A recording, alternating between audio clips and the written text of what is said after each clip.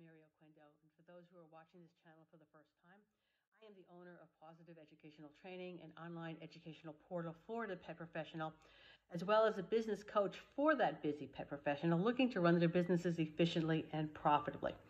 Today, I want to talk about what is my absolute favorite form of marketing and client satisfaction, the client survey. All right? And I'm going to talk about two different types of surveys and how to use both in your business. All right? So why is a survey a good thing? All right? Because a survey can accomplish the following. Right? It improves service by offering actionable insights. Your clients are taking the guesswork by telling you exactly what they like or they do not like about your business. It identifies your weaknesses so that you can implement the necessary improvements. It measures customer satisfaction. You are able to recognize and capitalize on what makes you special, as well as identify your client advocates. Advocates are those wonderful people that you can get testimonials from.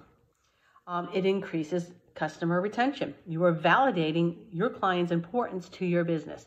Your business is telling them that their feelings are valued. Clients who feel important are more likely to stay and tell their friends just how awesome you really are. It also will identify new ideas for products and services. You can be on the forefront of new marketing trends by offering what other facilities are not. And it can help you with your marketing strategies. Now, I like to keep my surveys short and to the point. I prefer brief, easy answers as opposed to a number ranking. Number rankings really don't give you the entire story and offer the insight that you need to effect real changes. However, written answers may not be filled out without some sort of hold, such as, return of the pet, or small token, maybe an inexpensive gift or coupon. The first survey, and this is what I would give to current clients. This is not something that I would do for trying to get new clients. Right? So the first question I want to ask is, what do you like best about my service? It starts out on a positive note. It begins on a constructive rather than a destructive start. All right. Repeated words and phrases can be used for other marketing materials, such as websites, ads, and brochures. If it is important to current clients, it will attract future customers. Okay. It also identifies those clients that are open to a testimonial. I would choose the 5 most reiterated phrases when designing an ad. A lot of what I heard of was the words reliable, state of the art, clean. These were words that were constantly repeated. This was important to your clients. So pay attention to the repeated phrases in question number 1. Question number 2 is, what do you like least about my services? This identifies where I can improve, particularly if several people mention the same thing. So if you're hearing the same complaint over and over again, that is something that needs to be addressed and should be addressed fairly quickly. Most of the time, I have found that it is very specific to the client. I had one client that didn't like the shampoo scent. Okay, and we changed shampoos. Another wanted the rear feathering removed. All right. Someone else wondered if I offered weekend appointments. All right. All very easily remedy, resulting in very happy clients that were very happy because I took the time to address a concern that they had. So number 3 would be, what service would you like to see offered?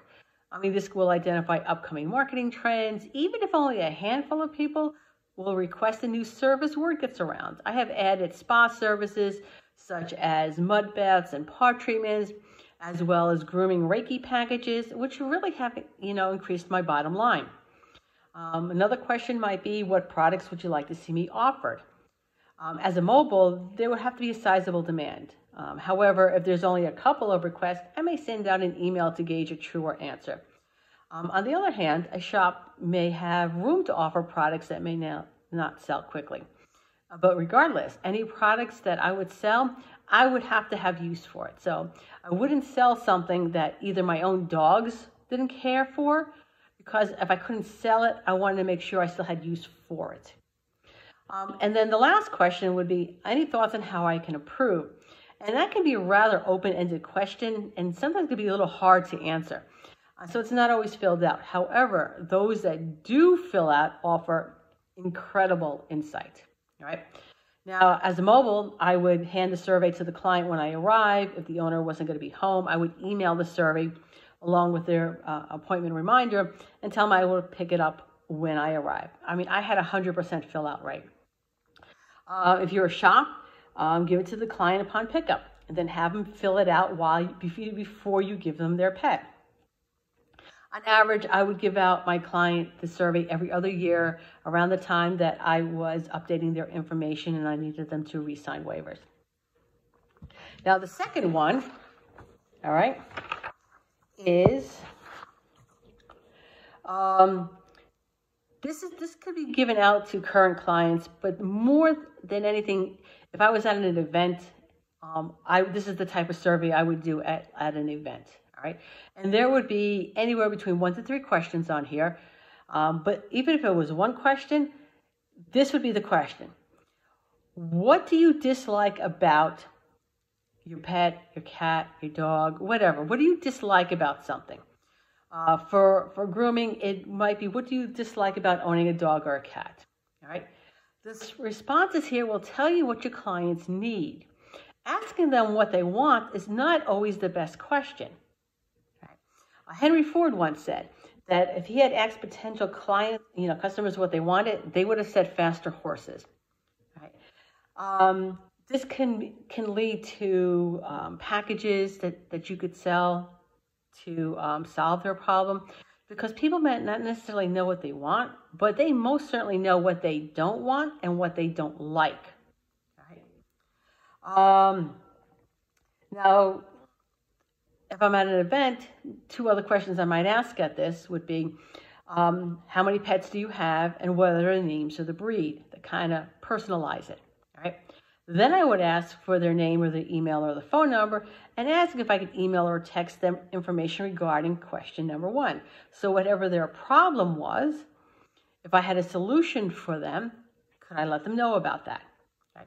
If someone takes the time to handwrite these answers, they're interested in your services. Okay. So those are my 2 surveys, and I will see everybody next week. So thank you for watching. Please don't forget to subscribe to this channel.